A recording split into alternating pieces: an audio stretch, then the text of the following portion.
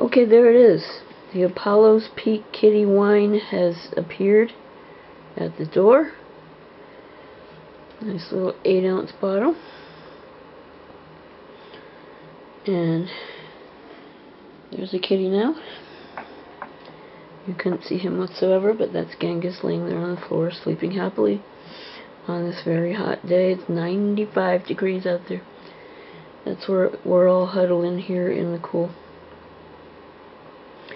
And later on, they'll be having some catnip and crushed beet wine, and we'll dutifully film their reactions to it to see if your cats would like some too. Okay, I understand they're on back order because everybody wants to get their little kitties bombed. I guess us included. July 5th, 2016. Audi.